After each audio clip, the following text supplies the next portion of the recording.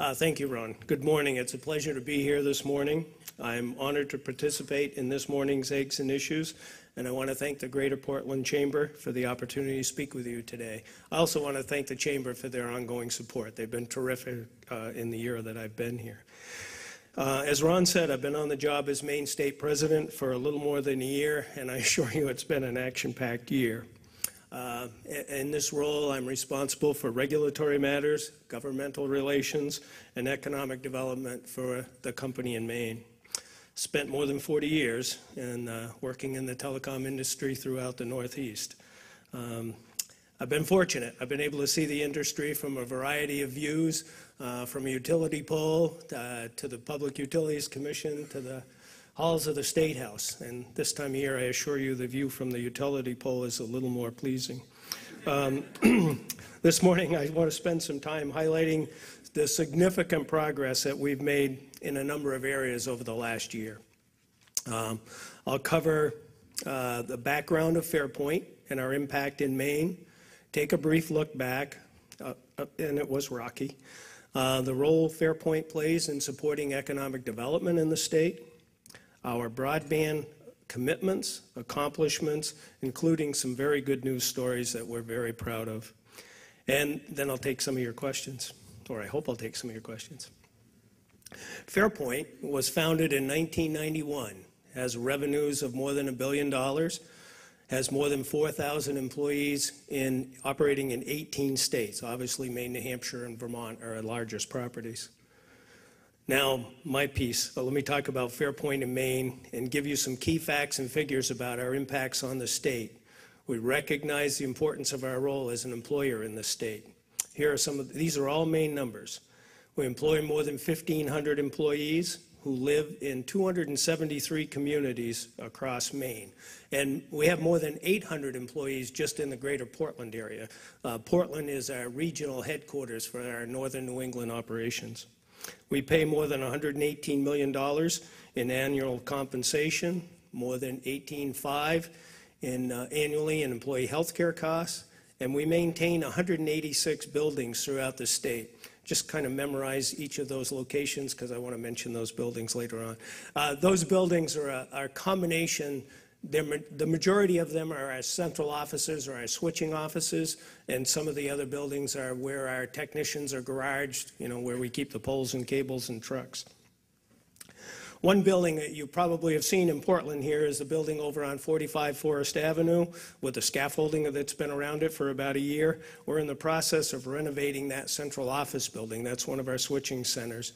It's in the Portland's historic district, and it's undergoing a $2.8 million renovation. That includes, believe it or not, 50,000 square feet of roof. All 250 windows are being replaced, and the facade's being repaired.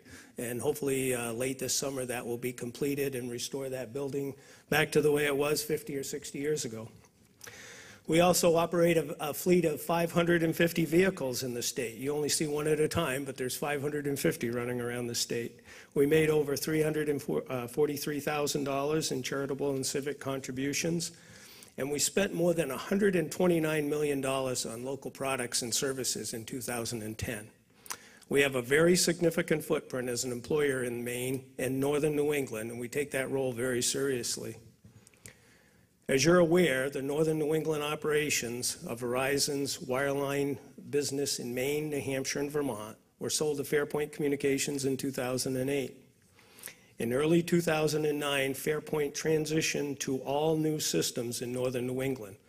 We believe never in telecommunications history has such a complex and comprehensive systems transition been undertaken.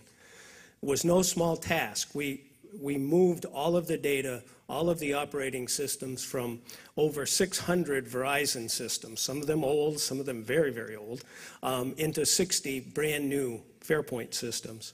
We recognize there were a number of post-cutover transitions. You saw it all in the news media, and we did inconvenience a lot of our customers. It didn't go the way that FairPoint had hoped it would go.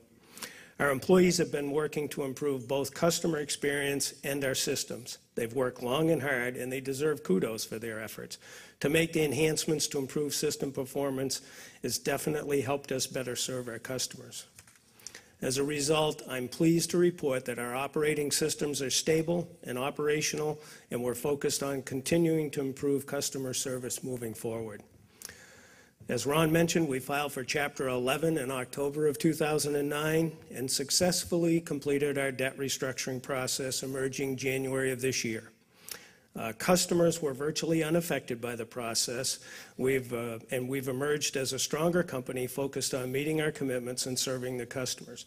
FairPoint is now better positioned for the future. As a result of the Chapter 11 process, we reduced our debt by 64%. Our stock is once again being traded on the NASDAQ, and we have a new board of directors, a new CEO that I just had in the state last week, as a matter of fact. The systems transition that I mentioned, the rocky parts of that, and the Chapter 11 process did definitely damage the reputation of the company.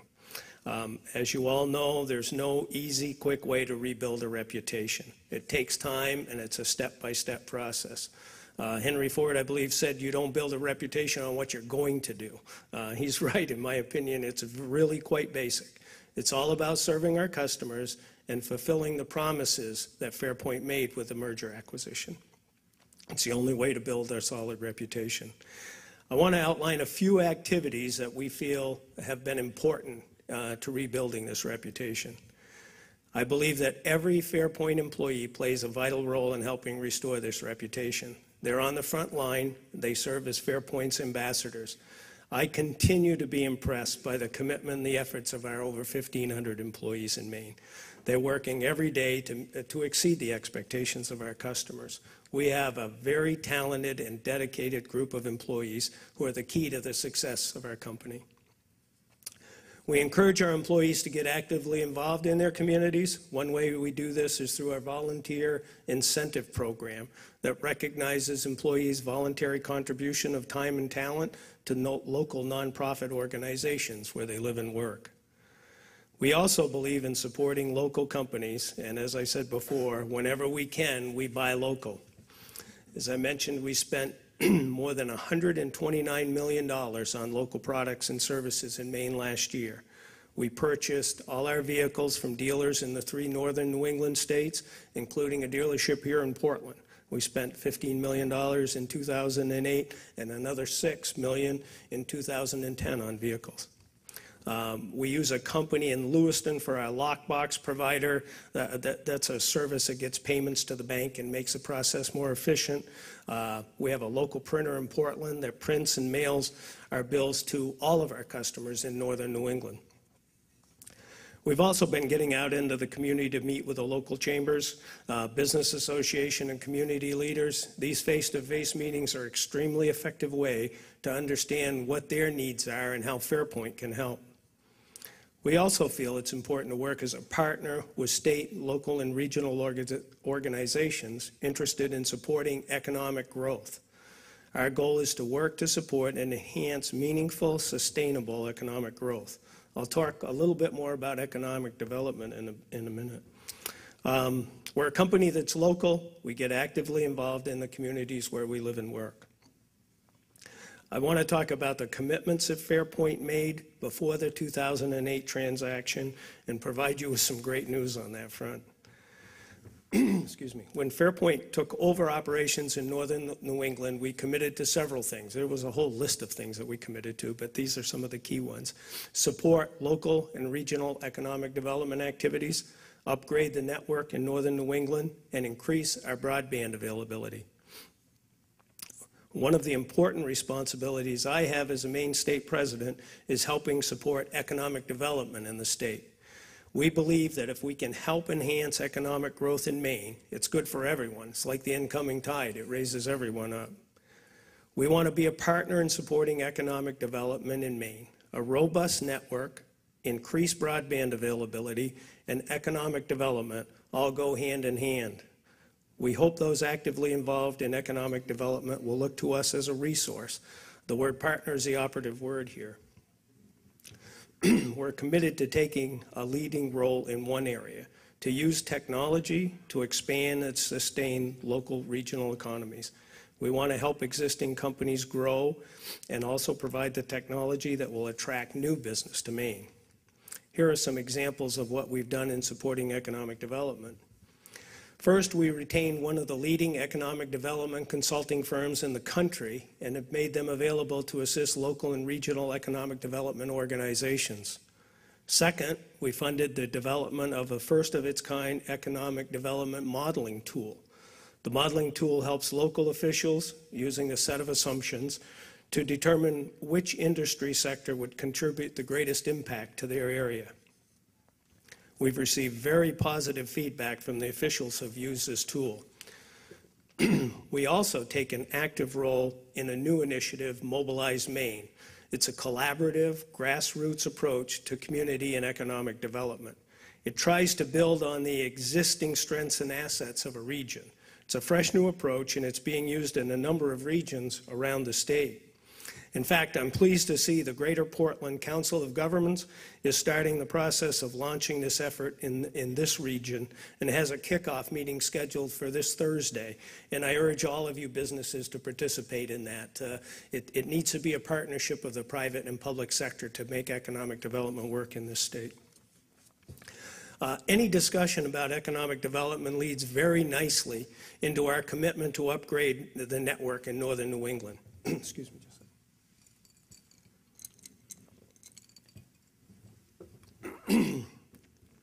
We're pleased to report that we've completed the upgrade, and FairPoint's investment resulted in a new network backbone infrastructure we call FairPoint. It's a fiber optic core, IP-based network designed to carry large amounts of data very quickly and efficiently. The upgrade to the network means we can deliver critical bandwidth, data, and carrier Ethernet services, thereby putting Maine in a position to compete in our technology-dependent world. The FairPoint network, the Ethernet is a preferred choice for the business communications. As the largest network of its kind in the three-state region, FairPoint gives business customers one source to meet their technology needs. The network is designed to carry large amounts of data. The network offers both statewide and interstate network solutions to help streamline operations between our states. FairPoint has already reaped benefits for the company and for the customers. Last year, FairPoint was awarded a 5-year contract worth in excess of $25 million to support the needs of the Maine School and Library. Maine School and Library Network. This MSLN is a consortium of 1,000 schools and libraries through which participants acquire internet access and other services. The FairPoint backbone network serves as that backbone for the school and library network and provides the added bandwidth and Ethernet-based services that they need. Just a quick aside, we heard from one of the technical directors at Freeport School just up the road here. As we expanded the laptop program in the state, they just slowed right down to the point where the teachers didn't even use the laptops in the classroom. It was so frustrating. Now, as part of this MSLN and having that big increase in bandwidth, that whole school is delighted with us, and I think that can be repeated across the state. The third commitment we made was broadband expansion. First, we had to get the backbone network built or rebuilt. Next came the broadband expansion.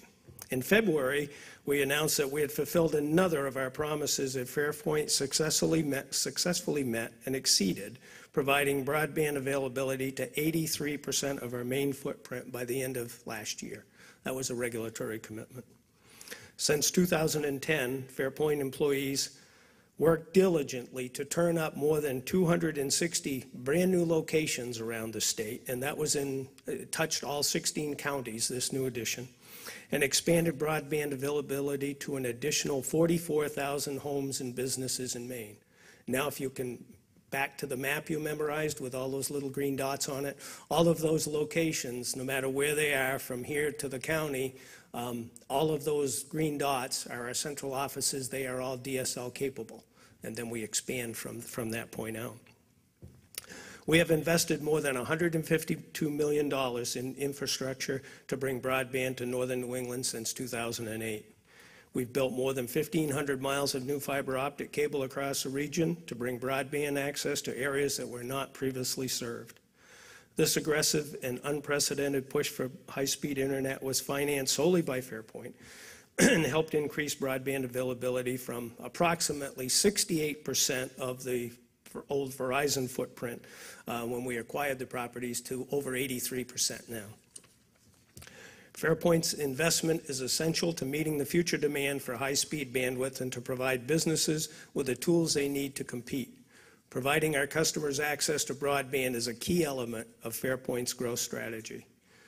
With that in mind, we announced an exciting investment in our VantagePoint network that will support more high-speed wireless services and extend fiber into more communities across Maine, New Hampshire, and Vermont. This project is called the Fiber to the Towers Project, and it will supply critical infrastructure, or in the industry jargon, backhaul, to meet the exploding demands of the wireless industry. Today, we support service on more than 1,600 cellular wireless towers in northern New England.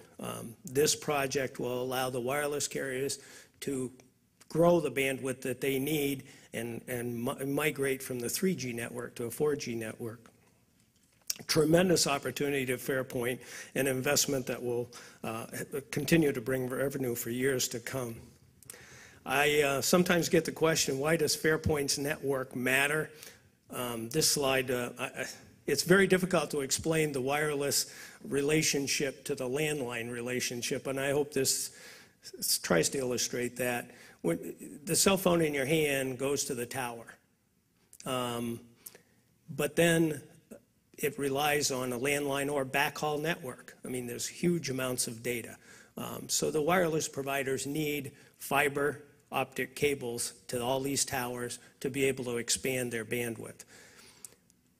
We're going to use this VantagePoint network. This is a backbone to all of our communications infrastructure in the state.